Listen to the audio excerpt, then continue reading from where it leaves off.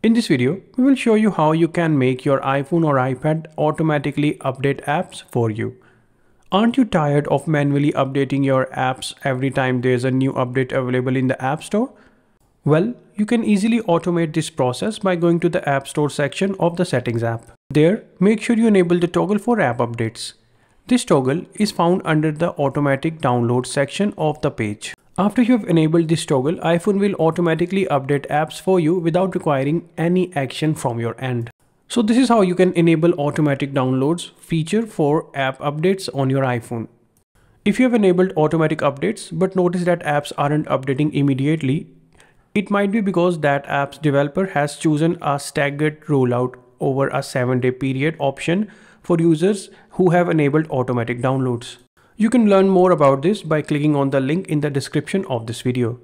Found this tip to be helpful? Then please like this video and subscribe to our channel for more tips.